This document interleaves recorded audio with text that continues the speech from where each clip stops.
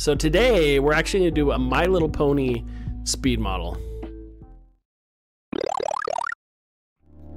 Okay, so here we go. Here is some My Little Pony image I found off the internet. I will share a link with the original creator of this. But what I wanted to find was a nice front view, side view, and really the front and side view are the most important ones. Really the 3/4 view we can put into our scene to just kind of give us an idea of what this pony looks like in 3 dimensions.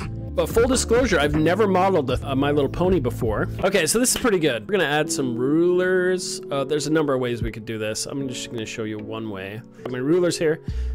This isn't necessary, but what we'll do is we'll just create a guiding line right here. Now, if I make any kind of cubes and copy and paste it, I know it's gonna have the same height on every single image, and that's all I really care about. So if I grab the rectangle tool now, I can get my front view of my pony. So here's my front view. So if I Control C, I'm gonna copy that, hit Control N. That gives me a clipboard of that exact same size. Hit Control V, Control E, flattens the image. Now we're gonna save this out as my front view. We're gonna save this as, we'll just do it as a JPEG. We'll call this Applejack front. So there's the front view image. We got that all done. Let's go back to this main one. We're gonna hit Control D to remove that. We're gonna grab this one too, which is the 3/4 view. Control C, Control N, Enter, Control V, easy peasy. Control E flattens it out. Hotkeys are your friends when it comes to Photoshop. And we'll do a save as here as well. For those of you wanting to set up your own reference images in Maya, it's Maya or Blender, whatever you want to use. It's pretty straightforward. Okay.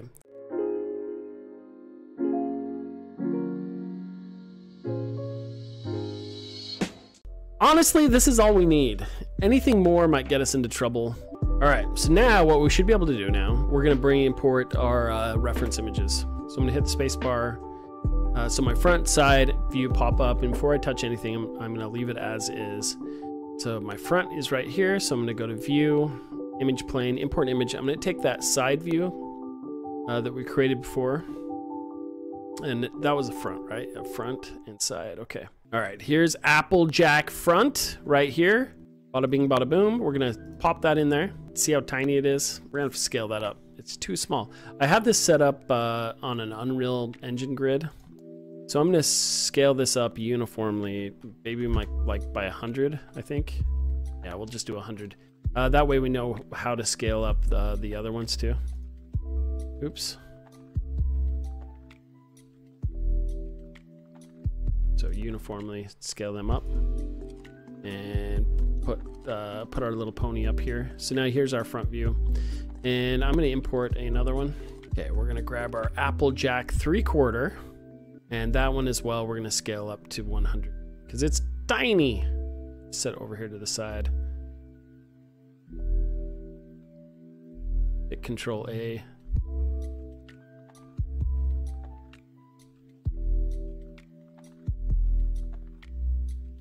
And scale that to 100 as well, so we can see it.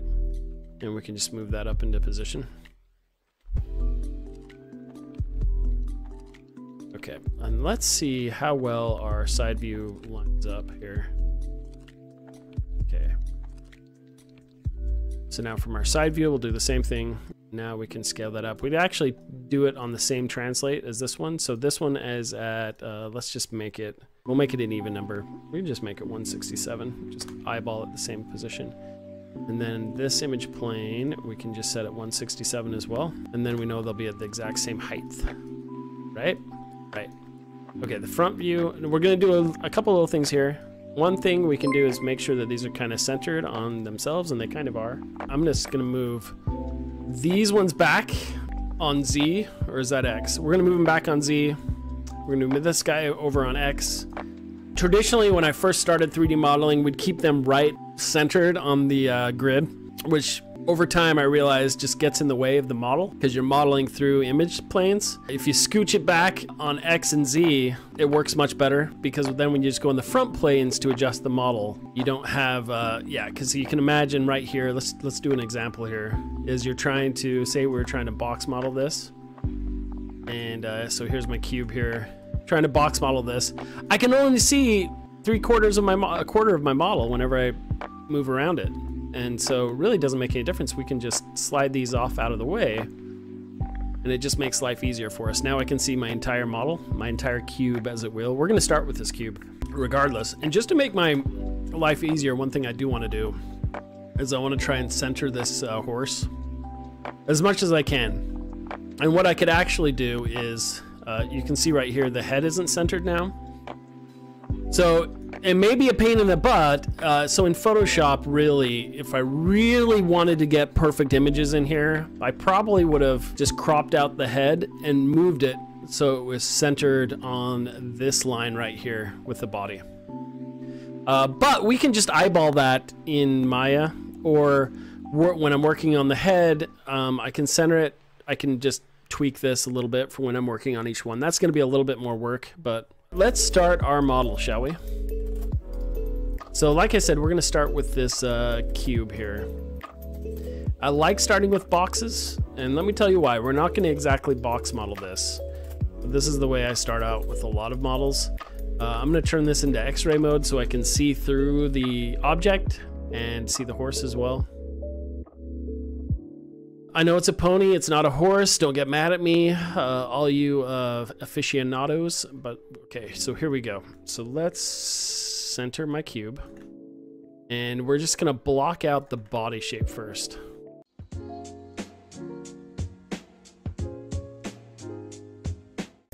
So we're just gonna take the box and match that up as closely as possible to get started on this.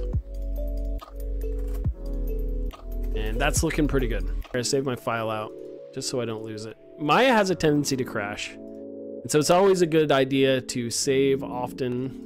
Save all the time, my friend.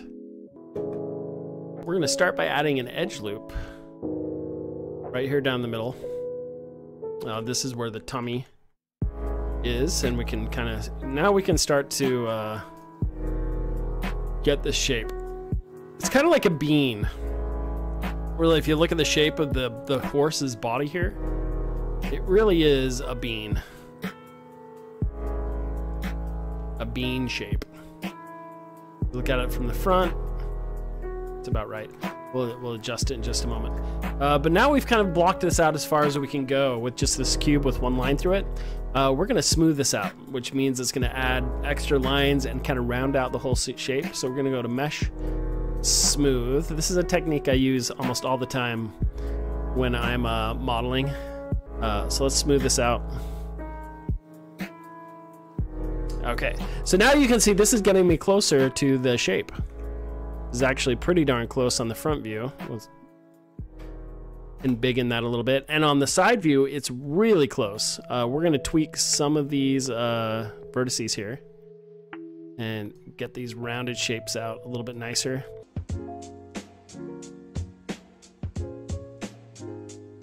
So here we have the general body shape of our little pony. And you see if I hit the number 3 tab, it smooths it out much more cleanly. So it'd be closer to like finished model smoothness. Okay, so now let's work on the front leg. Is essentially just a cylinder. So we could start working on that. What's fascinating from this front view, you can see this is where the 2D drawings don't always match up with the front view.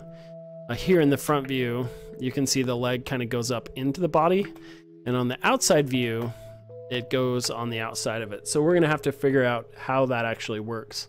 This has all been figured out in 3D before. We're trying to rebuild this from scratch. All right, so let's start the leg here. We're just gonna use a cylinder here. I like using either 6 or 8-sided cylinders when I'm modeling characters, only because 8 gives you a little bit more symmetry, but 6 is good. Typically you've got the axis going down the middle. It's less to deal with. Maybe 8 would be better. What the heck? Let's switch it to 8. We'll do a little bit higher poly than maybe I originally intended. So we're gonna take this first leg, and by the way, we only have to model one leg at a time here. And we'll just make it up to the right size here. The Hooven size. And here we go. Shrink this one down. And we're gonna match it into the right position here. What we think is the right position.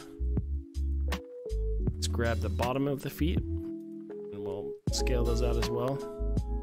And make make sure the center line is straight. So it has like a 90-degree angle down the center, and then it slopes at, I'm not sure what angle that is, maybe 12. And we'll guess where these feet should touch the ground here. So that is pretty accurate to the drawing. Let's look on the side view. Not accurate at all. Let's move this over here.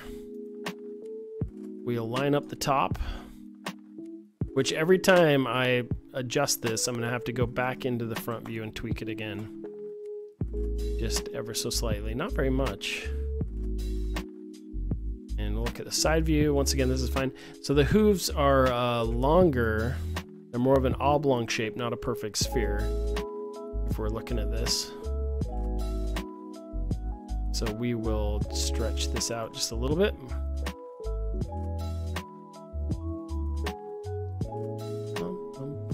Okay, that looks pretty good. That looks pretty good from that side. Let's see it from the front. That's looking pretty good. Okay, we're starting on this this leg. This is it looks kind of weird, but that is what the geometry is telling us is a My Little Pony leg. I'm gonna get rid of the caps on this. Select the faces, select the caps, delete those.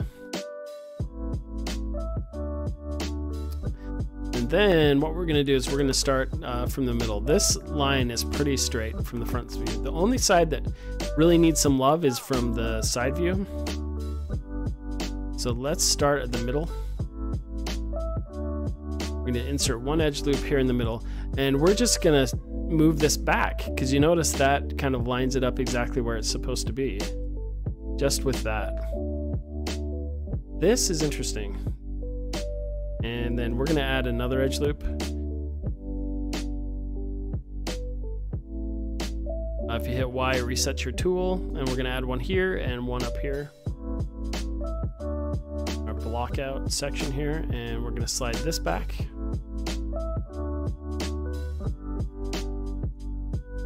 Ludwig Didi, darn it, where's my Nightbot when I need him to kind of get rid of the riffraff? Okay, how does this look? That's a pony leg, my friends.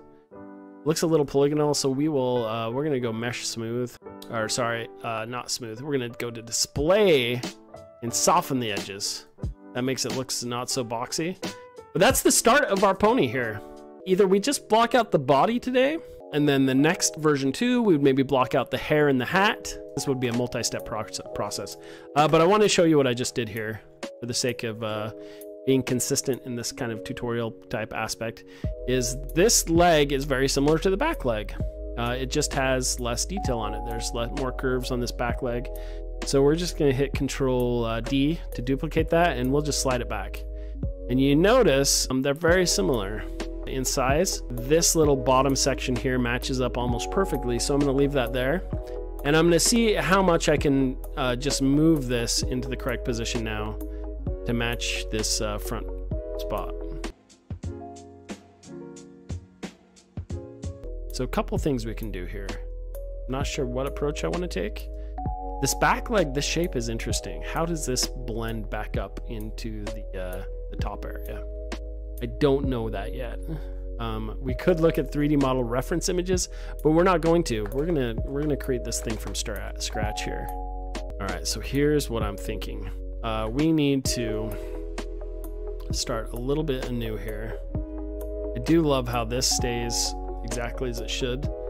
I imagine this back leg is kind of pulled out a little bit to show that it kind of goes in after that first section. So what that tells me is what I should worry about first is just this main chunk right here, and keep the center line straight and fold it out outwards. So I'm actually going to delete the top portion of this, and we're going to make this piece work.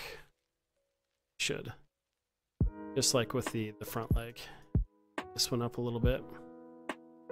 So what we can do is scale this, push it out, scale this section, too big. There. Now that all matches up pretty well. Pretty good, pretty good. See how that works, and I am going to isolate this. So now you can see it's not matching that curve that it's supposed to, which we know from working on the front one. Essentially, we just want the straight line here to match up. So we'll do that.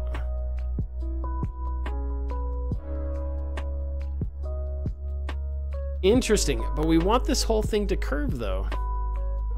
So this is fascinating. So the back leg is tricky. The back leg is tricky. So, I mean, what it could do, it could bend out a little bit like this. We want that kind of a shape to it. Don't know what that's gonna do though. That might be weird.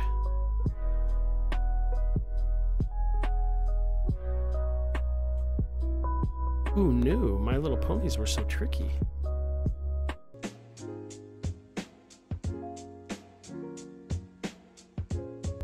Ugh, I hate this actually. This is not, oh, well, maybe that's okay. Maybe that is how it looks. So I think I've messed this up, so I'm gonna redo it. And that's okay. Once you've messed something up, just start over again. So let's match this up to the side again. And then we're actually just gonna move it out and keep that line parallel.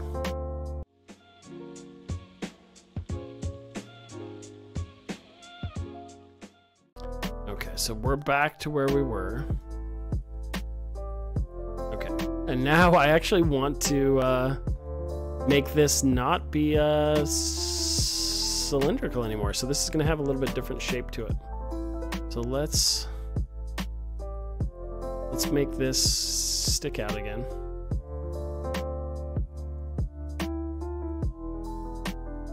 Let's make this straight. And now, what I kind of want to do is something like this. Because I'm crazy. Let's see how this works.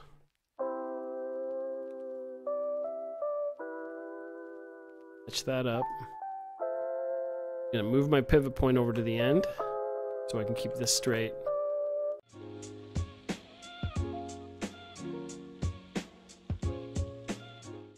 All right, let's see how that looks. Yeah, I actually think that looks pretty awesome.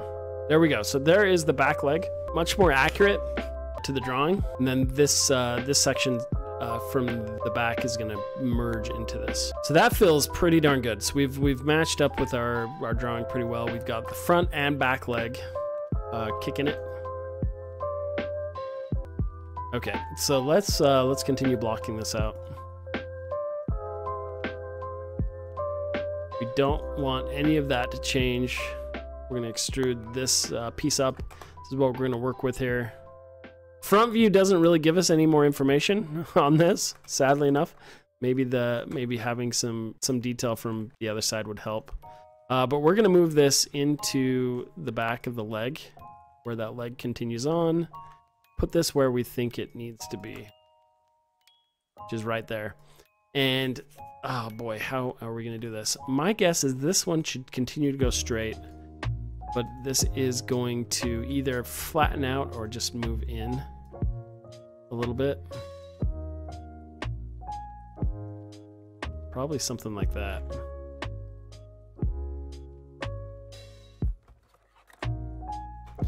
Let's look at this. This is gonna be a little bit of a hot mess for a minute. I'm just gonna go one loop at a time. Add an edge loop here. This line stays as it is. Then this one, I swear it's got to curve a little bit. It's got to curve in.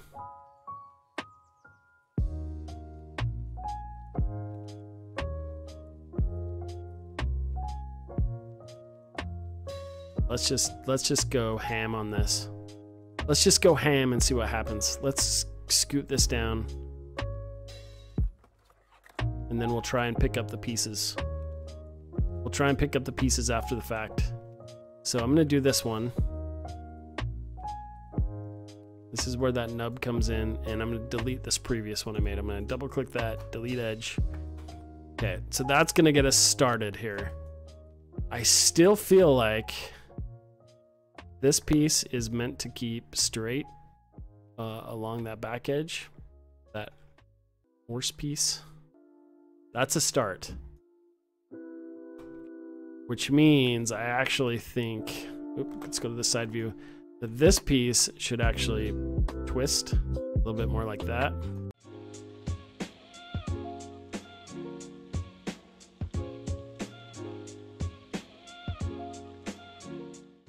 So just to like explain what's going on here, I just thought it would be fun to do some traditional modeling with this character. And you can see right now that's actually starting to look pretty good. If I go back into mesh display and soften the edge, you can see it's starting to look probably how it actually should as we move this piece up into the top. But yeah, so that's actually probably on the schedule for next week. Okay, so we'll smooth that out. Okay, here's our head we're gonna start with. It's matching up pretty close. See how it looks from the side. I'm assuming it matches up pretty close.